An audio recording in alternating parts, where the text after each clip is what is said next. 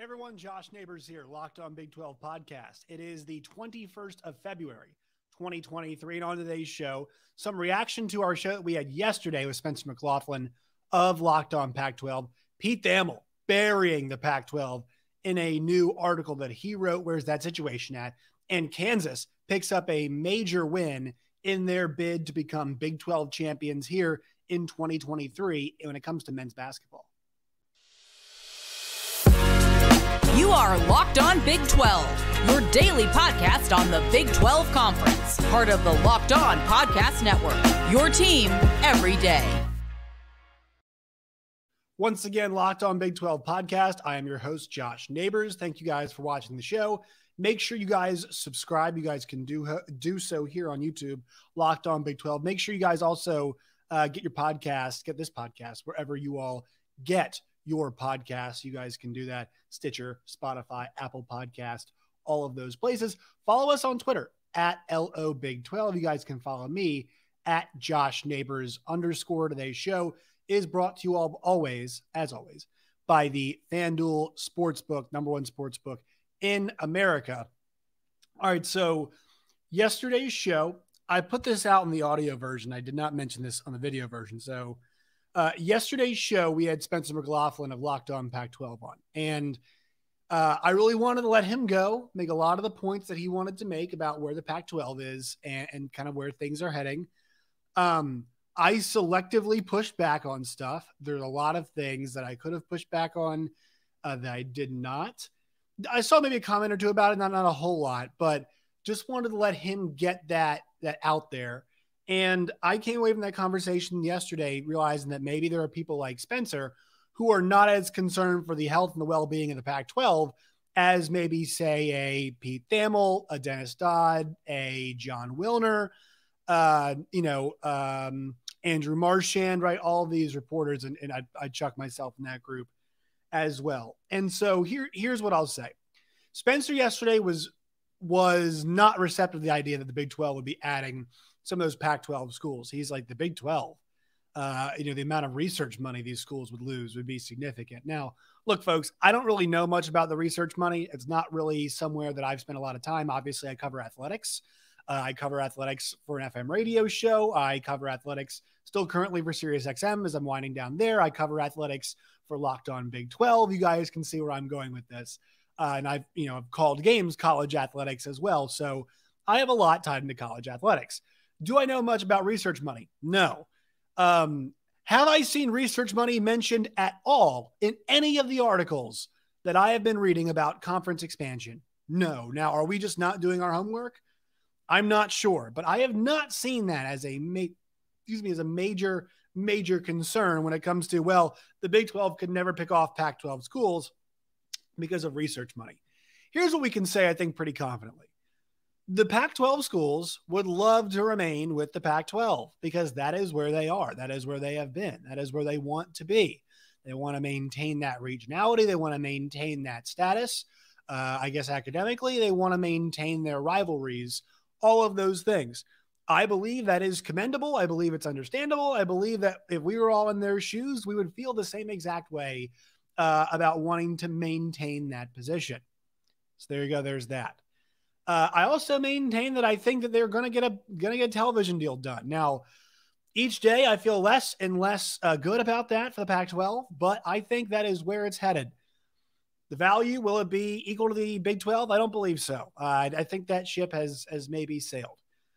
What I do think, though, is that there is a certain point where the Pac-12 schools, some of them at least, will say this is no longer financially viable. I think, to me, if we're talking about the Big 12 being guaranteed around $31 million a year, and look, they distributed around 42, I think if the gap fell somewhere to around $10 million a season per school, I think that's where I might start drawing the line. Why did I pick 10 million? Josh, why did you pick 10 million? Well, I don't have a big brain, right? So 8 figures to me seems like a pretty rational point. If it's a $5 million, $6 million gap, and this is where I kind of agree with Spencer, sure. 5 to 6 million, that's not tenable. But you know what? If it kind of allows us to remain in the zones that we want to remain in, then it's fine.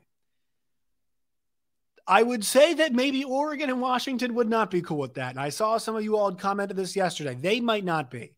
But we're really looking at four corner schools right now, I think, in terms of expansion. So what do Oregon and Washington want is one piece. What are the four corner schools? Another piece. Another piece also is they want to remain there. The next piece is, though, we have to acknowledge this. Washington, or it sounds like Arizona State and Arizona at some point in times independently have expressed some kind of interest or exploratory, whatever it is. And the Big 12 had that conversation. I'm sure everybody in the league has had that conversation. All right, so I think there is that as well. That is there. But once again, also they want to remain in the Big 12. The next part of this, all right, this is my take. This is my thought on where the Big 12 goes from all of this. So there's the Pac-12 side of everything, right? Just laid it out. I think there is a number out there where it stops becoming tenable. I think there's a number out there where you start making the call to the Big 12. If you are the Big 12 now, the Big 12 should be focused on one thing and one thing only, and that should be picking off Pac-12 schools. They should not be concerned about Boise State. They should not be concerned about Fresno State. They should not be concerned about San Diego State. Even Gonzaga, I would put on the back burner. USF, Memphis, whoever else you want to say, Tulane, that should all go to the back burner. The primary focus for the Big 12 conference should be picking off Pac-12 schools. Why? Number one, I think Utah, Colorado, Arizona, and Arizona State are good fits. I think they make sense. 1A is, I've maintained this, I will keep saying this. The disruption of the Pac-12 will lead to two things. Number one, you could get Oregon and Washington, which are significant brands. They are significant college football brands. One lies in a major city, Seattle. One is Nike's college football program, Oregon. I've maintained this. I will keep saying it. They are valuable commodities. And while they might not be on average on par with per school value for the Big Ten, which is like astronomically high, they would be on par per school value for the Big 12.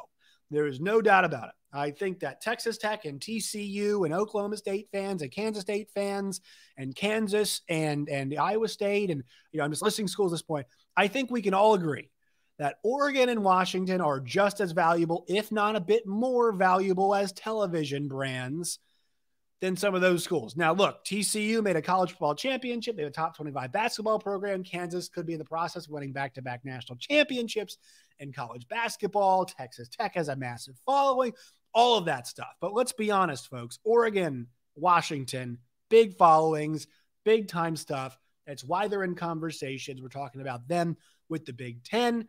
That's why it seemed reasonable to say that, because they are big-time brands. They are better brands than some of the brands the Big Ten has. They are better than Maryland, better than Rutgers, better, I would say, than your Indianas when it comes to Washington or Oregon for basketball and football is certainly a better brand. I know Indiana basketball huge, but come on, in the aggregate, and football really is what drives the ship here. If we're talking about dominant programs, Indiana's got good basketball, but it's not a dominant program. It hasn't been for a long time. Talking about those schools, the Iowas of the world, like I would value in Oregon a little bit more than I value in Iowa, right? There's no big television markets in Iowa. So I think with that, like that's where those schools, that's why they've been those conversations for Big Ten. It'd be valuable to get them. I really think it would be. So getting those four corner schools expanding, huge. Getting Oregon and Washington if possible, huge. The demise of the Pac-12. Not just because it's the Pac-12, but the demise of a comparable television partner, right? Let's just take, for example, what's happening, or a television partner, television competitor, product competitor. Let's just take advantage. Let's just take an example right now. All right, let's just go with the XFL and the USFL. I'm not sure it's really going to matter in the long run, but don't we just think, generally speaking, ratings for one of these spring leagues would be better if there weren't two spring leagues, right? Competing, for eyes for football right now. Don't we just generally think one would do better? Yeah, you'd probably think that. When it comes to two teams in a market, if there was just one New York team, Yankees or Mets, they would, they get massive followings as it is, but there was one, it would be, it'd be better off. I think that we can all, and people say, well, the Yankees are the brand. Yeah, the Yankees are the national brand. Dude, New York is damn near a Met city. I'll tell you that, man. New York, damn near a Met city. Now, Manhattan, sure, whatever. But you start spreading out. You go to other boroughs, man, tons of Mets fans everywhere you go. Right? So it's talking about, hey, if we're talking about two comparable things, the Big 12 being able to steal those schools, offer late night games, and not have to deal with another competitor makes them more valuable, especially if you're adding some of the valuable things that competitor had. It's like any hostile takeover, I guess you could have, right? Any two companies merge, right? Two airlines merge. You take the good planes you want.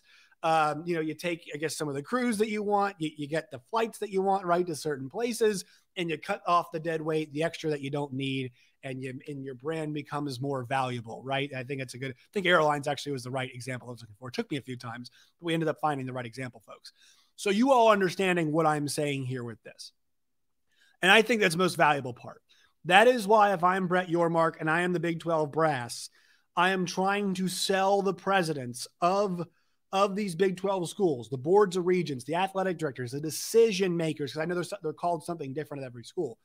I'm trying to sell them on focus on the Pac-12.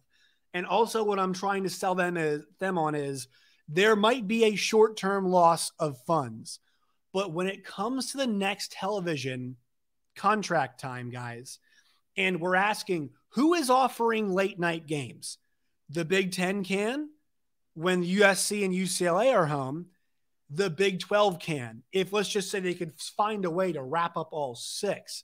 Oregon, Washington, and hell, maybe you take Oregon State and Washington State at some point down the line, not down the line, but maybe that's something that you do if you're like focused on offering late night games, right? I think that's kind of what you're talking about there. Maybe even those would be valuable brands.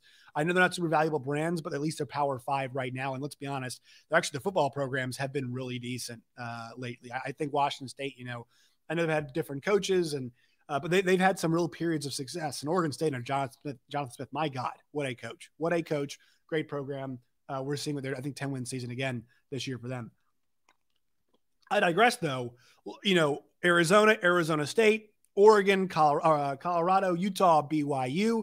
You have the opportunity to be playing plenty of games in the late window that ESPN wants to fill. That's the one ace in the hole that the Pac-12 has right now. And I might tell them, I might say, hey guys, look, if I'm Brett Yormark saying, look, there might be some short-term financial loss to adding all of these schools, sure. But when the next television contract comes around and we offer 11 a.m. kickoffs and we offer, let's just go Eastern time. We offer the noon Eastern kickoffs and we offer 10 p.m. Eastern kickoffs because they kind of do everything in East Coast time. But if we're talking Central, they offer 11 a.m. kickoffs and 9 p.m. kickoffs. If you can be that conference, that brand, and there's no more Pac-12, and once again, there are going to be 3 conferences that go to market before the ACC becomes that fourth, right? The 2035 area is my kind of next deadline because that's when the ACC comes available. We'll see what happens. But you have a chance to hit market once, and if you want to pull the move again, twice with a double, we'll call it, if you want to do the double, you could do twice if you undercut like you did last time. And so I think that is where I am 100% on board if the Big 12 just focuses so hard on Pac-12 schools. And credit the guys at 365. It's a lot of fun. I saw JD Piquel had a fun one talking about USF and people talk about Memphis. That's a great conversation. But to me, and maybe we'll hit on that soon eventually. But if it's me, if I'm running things, I am so laser focused on the Pac-12 schools because of the implications that it has. There are 4 exciting brands, sure. Would love to have them in the fold for a multitude of reasons. But the implications of crushing a competitor and reaping the rewards of what's in that conference, and those rewards being teams that play in time slots that the television partners that we know they want, you're in a really good position. So if I'm Brett Yormark, I know some people are, Pete Thamel told us yesterday on SiriusXM, I'm kind of in the rocking chair, sit and wait mode. I think that's the right way to put it, I guess. But the phone's in your lap, right? If you're rocking, if we're rocking back and forth, the phone needs to be in the lap. We need to be up calling. Now, if some of you all disagree with me, that's fine. Put it in the comment section. I love to hear what you all think. But pardon me if I don't want to be late, if I just want all of the focus to solely be on the Pac-12 schools, because I think right now there is a narrative momentum that is heading, and I think sometimes perception is reality. I think the Pac-12 presidents and ADs and the boards of regents, they will feel that heat. They will feel that pressure. And one more place where I break with Spencer is, I don't think George Kliavkoff has done a good job. I think he's been in a good spot, a bad spot, but I think he has not done a great job. They are not well positioned. They got undercut by the Big 12. The Big 12 made it happen, and the Pac-12 is in a dangerous spot now. I'm going to use a quick word from our sponsors, and then I want you all to hear what Pete Thamel had to say about this. Today's show is brought to you all by the folks at the FanDuel Sportsbook. Hey, maybe they can put out some odds on Pac-12's demise. And once again, I hate to do that, and I'm not rooting for it in any sense of that. But maybe they'll put some odds on that. You guys can go to the FanDuel Sportsbook, FanDuel.com/LockedOnCollege, or FanDuel.com/LockedOn. If you guys are watching on YouTube, you can see it right here. When you guys do, you guys can deposit, I think it's up to $150, what it is right now. Or if you guys place a $10 wager, they'll give you guys $150 back in free bets. You guys can bet on the Big 12 action happening tonight in college hoops. You guys can bet on the NBA, NHL, all of those things at BetOnline and BetOnline at FanDuel. I've done it again. FanDuel.com, the best sportsbook in America, the best interface in America. No doubts about that. All right. So what did Pete Thamel have to say of ESPN.com? Because he dropped an absolute, not bomb, but like a banger of a line. I want to read you guys from his story yesterday. So this story from ESPN.com was titled Realignment Chatter, how the Pac-12 holds the key to it all. Now, holds is a relative term. I guess trying to grab the key is one way. It's an ESPN Plus article, but if you're a Big 12 fan, you definitely have ESPN Plus. And folks, I know we hate it all sometimes, but I think it's a fantastic service. I don't mind paying for good games and good journalism. So there you go. This is what he said. He said, what happens now?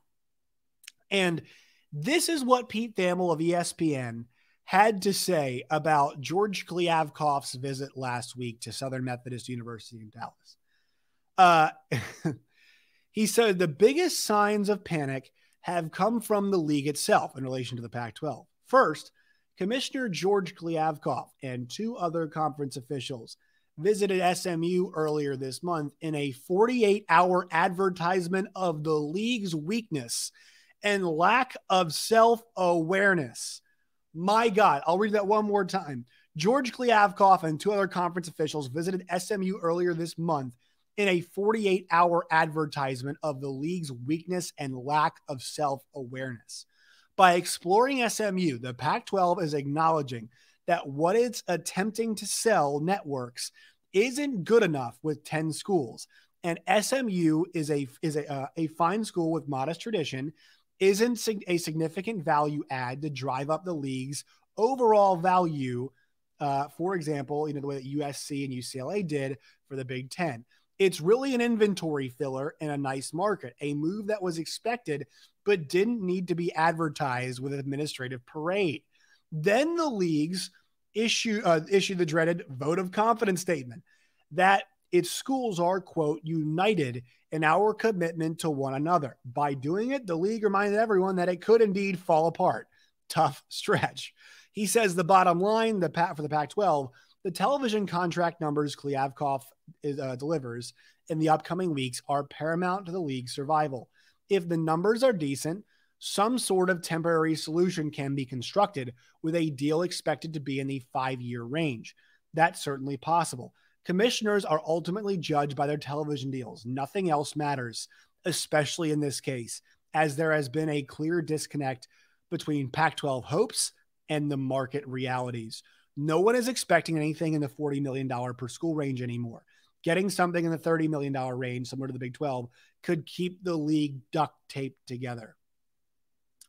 So it's interesting, right? I want to take a snapshot because that line is devastating. It's a devastating, crushing line. It does show the weakness. And I think it highlights something that's really interesting. Let's just say the Pac-12 were to get $30 million a year. And look, I think the narrative would change if they did. I don't think anybody believes they are right now, but let's just say they did. $30 million per school per year. He just used the word duct taped. And I think that's interesting because it still feels like if they got a $30 million deal, that thing is duct taped. Why is that? Well, we know the Big 12 has interest in some of their schools. We know the Big 10 could have further interest in some of their schools, Oregon and Washington. We know that the ACC might have interest in some of those schools, maybe Oregon and Washington down the line. And they definitely be ripe for a super conference if they wanted to pick, they were going that way, or super leagues if we're going that direction. They could be ripe for that as well. So while the television numbers for the money numbers could be comparable to the Big 12, the narrative surrounding each league is still going to be, wow, the Big 12 got this deal done. Like, I don't think if the Pac-12 gets a TV deal done, everybody says, wow, big loser, the Big 12. Now, they're a loser in the sense that they can't add more schools in the immediate that are Pac-12 schools. Sure. Fair. But in the immediate, nothing hurt them, right? Nothing was hurt right there. Meanwhile, the Pac-12, well, they most likely have to go a lot of streaming. There's going to be some people who think, hey, they've been hurt a bit. They have been damaged a bit. And maybe not even like, the league's damaged, but the kind of the ego of the league, it feels like it's already damaged. I'm not sure how much further the damage is going to be there as well. I think that's something that we have to track very, very closely. All right, one more word from our sponsors. Today's show is brought to you by Built Bar. Go to built.com today. That's built.com. Use the promo code LOCKED15. Or now you guys can go to Sam's Club and Walmart. That's right. 4-packs available at Walmart. 13 packs, Baker's dozen for you, available over at Sam's Club. Go check that out. They've got new flavors. Built Bars are delicious. They're covered in chocolate. They're good, and they're good for you. Low on sugar, delicious taste, plenty of protein. They're good in the morning for a breakfast. They're good for a dessert. They're good for a pre-meal snack. They're good for a post-meal or a pre-workout snack. They're good for a post-workout snack. Check them out, built.com today. All right, so yesterday, guys, 2 games in the Big 12, 2 big results, but let's go with the Kansas and the TCU result. Kansas 63, TCU 58. Now, TCU were favorites this game. I should have put this. I screwed up. I've lost some confidence a bit in some of my picks.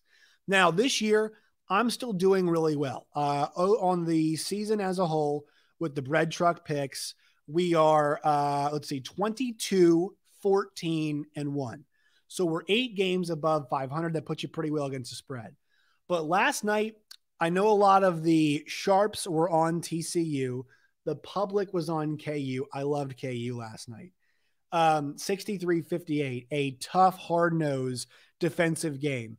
A game where Kansas wins despite shooting 18% from 3. How did they do it? Well, their defense in the perimeter was just really, really good. TCU is a team that can struggle at times shooting from 3. Mike Miles looked rusty. Damian Ball had a rough game. Emmanuel Miller had a rough game.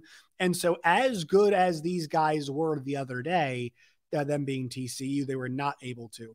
I was really impressed with the way that the Jayhawks were able to kick that rough, kick the rough first half of the day, explode, go on the road, and then once again get a tough win. Grady Dick led all scorers in this game with 19 points, even though it was not a pretty 19, 7 18s. That's fine. Kevin McCullough, 15, 6 of 13, and 7 boards. Jalen Wilson, rough night, but the rebounding was a big difference for him. And he had some foul issues later on in that game, but still impressive performance for him. Why does this matter so much, guys? Because now Kansas, it's not smooth sailing. It never is in this conference, but Kansas has the inside track to become, to win the Big 12. Baylor has a game left so Texas still has to go to Baylor. That is one game that is still left in this season. This is a tough stretch for Texas. Iowa State at Baylor, at TCU and KU. Kansas the rest of the way. They've got the Texas game in the very end of the season. But they've got West Virginia, Texas Tech, both at home and at Texas. If they hold serve at home, that game against Texas is going to be for an outright Big 12 championship at this point in time, right? Now, I know Texas is tied with them, but you'd have to figure they go to TCU and they go to Baylor. Now, look, if they win both those games, even if they lose to Kansas at home, give Rodney Terry the Big 12 Coach of the Year trophy now. But, I mean, to me, guys, hate saying the league's all the way over, but, I mean, is Texas going to make it through that stretch they've got coming up with road games against TCU and Baylor, and then a home game against – also, I forgot to mention Iowa State in there too, right? They still have to play Iowa State. Are they going to make it through that stretch untouched? I don't know. But the problem is 2-2 is not good enough to win the league outright. They're going to have to go 3-1 to do it. They're going to definitely have to go 3-1 to do it. And they obviously can't lose that game to KU. So love the spot the Jayhawks are in now. For the moment, they're in the sole possession of first place. They're up a half game. They have a half game on Texas in the loss column. Texas has to hold serve tonight against Iowa State, a team who has not been great at winning road games. Also, huge result last night for West Virginia, who got back on track and absolutely pounded Oklahoma State. Oklahoma State had their up run. They're now kind of suffering through their down run right now. 85-67, 23 points for Eric Stevenson. Huge bounce back for West Virginia. They're still on the right side of the bubble, it feels like, but oh boy, folks, KU on the road, Iowa State on the road, Kansas State at home. Here's what has to happen. They probably need to pull off a thinking out loud here, because I'm going to say 2-2, but the problem is for them, you're going to have to lose a game in the tournament then, right? So if they win, they beat Kansas, if they beat Iowa State, if they go 2-2, counting one game in the Big 12 tournament, that's going to put them at 18-15 if they go there. That's going to be real close, folks. It's going to be real close. But that was a game West Virginia had to have last night. Had to have, and they got it. Oklahoma State not in the had-to-have-it territory just yet because of how good they were playing. We said that 7 Big 12 wins would do it. They're at 7-8 in the league, 16-12 overall. And the good thing for them is, besides the Southern Illinois loss, like the UCF loss is not great, but you can kind of look past it. And also they've got wins on that run where they beat road Oklahoma at Iowa State was a massive, massive feather in the cap. So the season suite of Iowa State is obviously is right there. They've got K-State at home coming up on Saturday, Baylor at home then on Big Monday at Texas Tech. So if they pull a 1-2 here, you feel pretty good because that puts them still at 8 conference wins. Now, I wouldn't want them to go 1-3 the rest of the way because that puts them at 17-15 and 8-8 in the, not 8 in the league, but 8 conference wins. So that's still tough because of how good the league is. You kind of like where they are right now. Also, some of the stuff is going to depend on what everybody else does. But if you look at where bracketology is right now, and this was updated today. So we got an update today. Oklahoma State is last 4 byes right there. And this is at 9 a.m. today. Right there with West Virginia. So he's got West Virginia and Oklahoma State as the next closest teams to the folks that last 4 in. So they're still in good shape. Next 4 out, Texas Tech has now made an appearance. Here come the Red Raiders. The run for 9 is on, guys. 2:25. That's Saturday at noon. Texas. Oh, they got Oklahoma tonight, which is a massive game. But if they win these next 2 games, guys, pretty good situation for Texas Tech. It's going to be interesting. All right, that will do it for today's show. Make sure you follow us on Twitter at LOBig12. You guys can find me at JoshNeighbors_. I'm using my Mac laptop today, so that's why I'm a bit closer. We'll figure out the angles as we move forward. Make sure you guys subscribe to the channel, like the videos as well. Leave comments. It's always great. Till next time, my friends, as always, stay safe.